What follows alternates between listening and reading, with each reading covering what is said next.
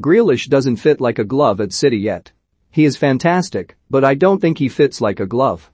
That was Michael Owen's assessment of Jack Grealish's start to life at Manchester City following his £100 million move from Aston Villa in the summer. With just 2 goals and 3 assists from his 15 games in a light blue shirt, it is hard to argue against that judgment right now, though it is not for a want of trying on Grealish's part or Pep Guardiola's. Grealish has played in 15 of City's 17 matches so far this season, only missing the 2-0 home win over Burnley and an EFL Cup win over Wickham. He has started all but 2 of those matches. Worryingly, all 6 times City have drawn a blank this season Grealish has played, starting 5 of those. Guardiola is clearly a massive fan and prioritized Grealish's signing over that of his other summer target, Harry Kane. The arrival of the former Villa captain and the failure to land Kane has meant a cementing of the striker-less system that worked so well for Guardiola in the second half the title-winning 2020-21 season. City fans have taken to Grealish and his bustling, yet silky style of play, though they could be forgiven for wondering what might have been had they signed Kane instead. That they were well short of Tottenham's £150 million valuation of the England captain owed as much to City's signing of Grealish as the valuation itself. Certainly, they might have expected more goals from Kane. Grealish's tally of 2 and just 1 in the Premier League is symptomatic of City's profligacy this season. Of course, most teams can only dream of scoring 20 goals in 10 Premier League matches, but for a team of City's talent and riches, that is below par. Title rivals Chelsea and Liverpool have scored 26 and 29 respectively in their 10 games, while if City continue scoring at the rate they have been they would finish the season with 76 goals, their lowest under Guardiola is 80 in 2016-17 when they finished third. So City are just not quite clicking in the final third yet this season. That is not a problem solely down to Grealish, but his stats again bear it out. He has created just 2 big chances from 9 matches, while at Villa last season he made 14 in 26.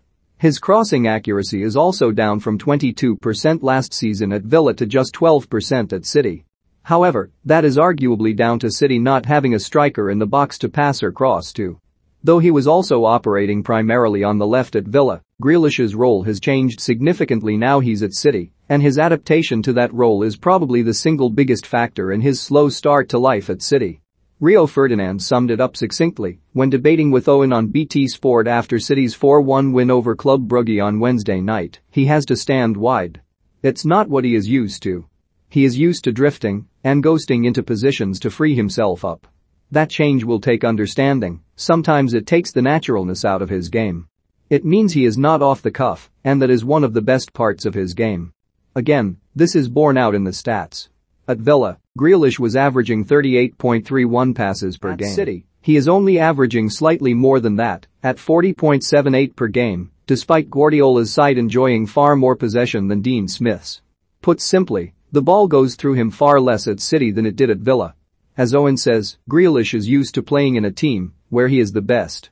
Now he is playing with other great players. He needs to be able to trust those players and do things a little bit quicker. Even without a striker, Guardiola's team now is recognizable to the City we have seen for the last 5 years and his Barcelona and Bayern Munich teams before that.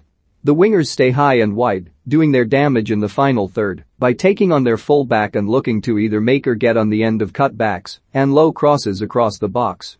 It has been rightly pointed out that other players, to have played this role for Guardiola in recent seasons, have also taken their time to adapt to this style. Leroy Sane scored just 9 goals in his first season at City, before netting 14 and 16 in his next 2.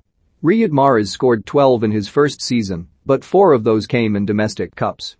In his last 2 seasons he has scored 13 and 14, with only 1 each season coming in domestic cups. He has 8 and 15 overall this campaign. Grealish's career is directly comparable to Mahrez and Sane as they both came from teams, Leicester and Shaki, who did not enjoy as much possession as City. They were also used to being given license to roam as the main men.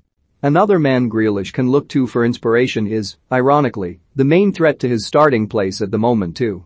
Raheem Sterling scored just 10 in his first campaign under Guardiola, before netting 23, 25 and 31 in successive seasons, eclipsing both Sane and Mahrez before his alarming dip in form this year. There have been signs of late he is close to getting back to his best, though after scoring just his 3rd goal in 31 matches on Wednesday night. If Sterling does get back to his previous levels, Grealish will need to up his game to make sure it is in the center or on the right where he plays. There is some debate as to whether Grealish is being used in the right position by Guardiola. Though the manager seems committed to selecting him solely as a left winger, Grealish spent much of his career at Villa playing in the middle and is an option as one of Guardiola's two number 8s.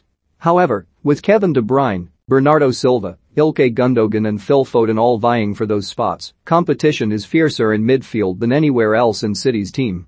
It would probably have to take an injury crisis for Grealish to be selected in midfield, but don't put anything past Guardiola. Having gone all in on signing him, he would surely do whatever it takes to make Grealish a success.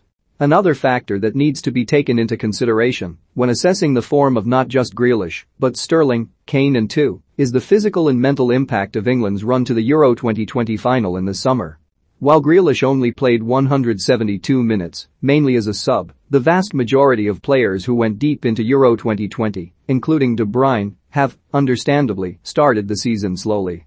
The positive way of looking at that, and of Grealish's City career in general, is that things can only get better. Grealish has far from flopped at City so far, he's just not quite produced the goods he, Guardiola and everyone else knows he is capable of. The same can be said of City in general, but then they started last season slowly too, and look how that panned out. At Old Trafford in the Manchester Derby on Saturday, Grealish comes up against a United team who have conceded 13 goals in their last 5 matches. Aaron Wan-Bissaka, Grealish's direct opponent, has endured a torrid start to the season, while Raphael Varane is injured, Victor Lindelof is doubtful and Harry Maguire is still working his way back from injury. There could be no better stage for Grealish to properly announce himself as a City superstar who is here to stay.